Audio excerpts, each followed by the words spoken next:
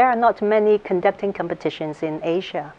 And that's why I'm very happy that in January 2018, the first Hong Kong International Conducting Competition is going to take place. And young conductors under the age of 35 are most welcome to apply.